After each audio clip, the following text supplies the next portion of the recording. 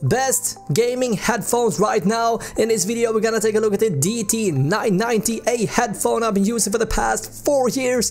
Now I've tried many gaming headsets and headphones over the years, but I keep coming back to these rather sleek looking fellas. Guys, in this video I'm going to explain why I believe this is the best headphone for gaming to this day. Alright, coming up. How's it going, guys? Robin here on Chips Media, bringing you the best tips and tools for gaming. On this channel you'll find PC components, tech gadgets and console accessories, as well as product reviews. If you're interested in that, consider subscribing. In this video we're gonna take a look at the what I believe is the best headphones for gaming money can buy on the market right now. With that said, let's get started. So Beyerdynamic is the brand, and it's on the same level as Sennheiser and Philips and even Sony. Now the DT990 that we got today are the 250 ohms impedance factor, but it also comes in 32 ohms and 600 ohms. A lot of people are asking what impedance mean and which one you should get and how much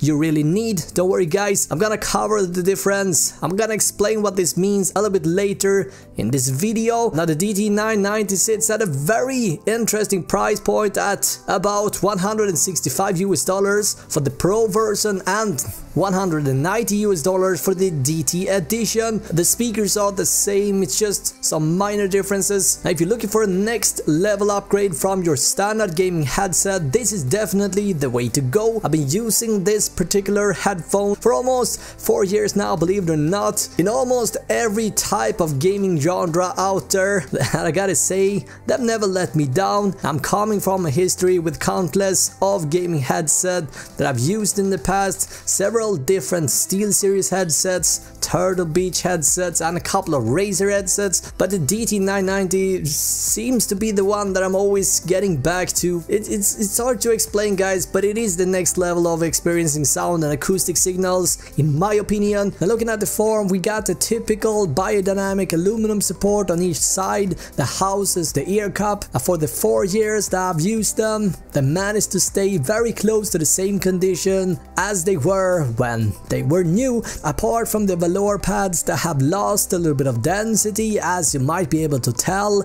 and the headband that clearly shows some evidence of wear. Nevertheless, as I said, everything works and they sound as good as they did when they were new. And even though I've dropped them a couple of times, I haven't found a single scratch on them.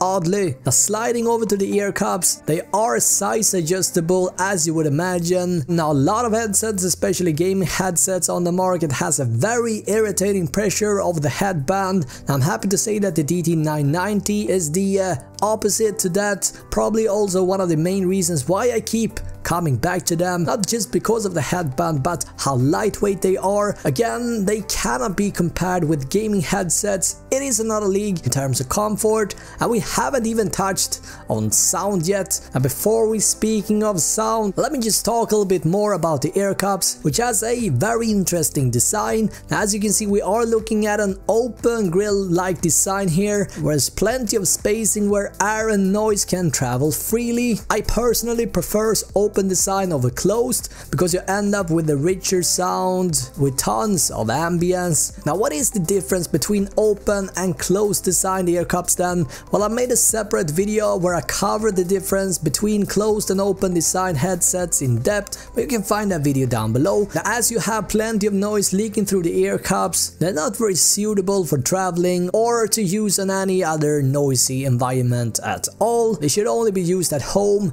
when you're gaming or listening to music. That's where they shine the most. Now personally, I always gravitate towards this type of headphone since you get the best experience with an open design, in my opinion. Now something to be aware of is that the cable is not removable and it's quite long. If you rather prefer a shorter cable, I highly recommend the DT990 Pro Edition instead, which has a coiled cable. This is also the same headphone that Ninja has been using for quite some time. Anyway, it connects through a 1/4 of an inch adapter, and as I said, it is an adapter. Unscrew it, to reveal the 3.5mm. Now with that said, let's just touch on impedance super fast. Now, impedance is the so-called alternating current resistance the headphones have under specific standard conditions. Now on devices with low input impedance, headphones are the louder, the lower their impedance is. This basically means that if you want your headphones to work on devices that are operated by battery or rechargeable batteries, including most portable devices, you want to get the 32 ohms. If you on the other hand have an amplifier or a built-in amplifier on your motherboard, psst.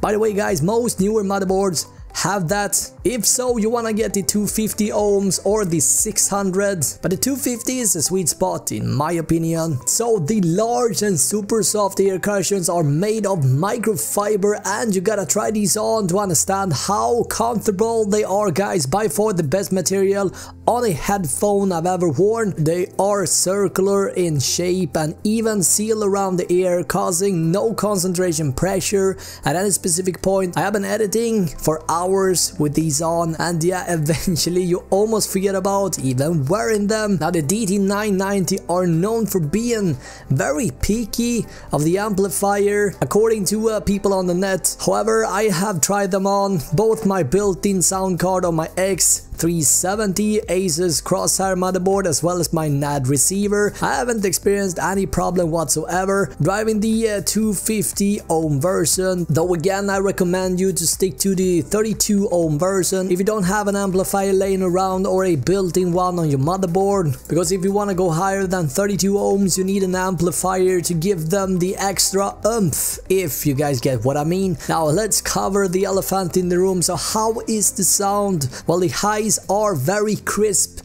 a sort of edgy extension. You can obviously adjust that with an equalizer and lower the higher tones if you want. For my taste however, they're spot on in terms of balance and yeah, brighter presentation. The bass is very relaxed and present, and it's quite impressive how much bass you got given it's an open design headphone, which makes them very suitable for gaming. And I cannot stress this enough guys, as far as music goes, almost every genre sound amazeballs. Bass is not as prominent as many gaming headsets, yet it's fast and punchy. I really love it this way, though keep in mind that the treble can be a little bit exhausting in treble heavy music, but for hip hop, ADM, rock and so forth, the sound is definitely on point. The large sound stage open design makes them excellent for gaming. The downside as far as sound goes is the mid-range being pushed back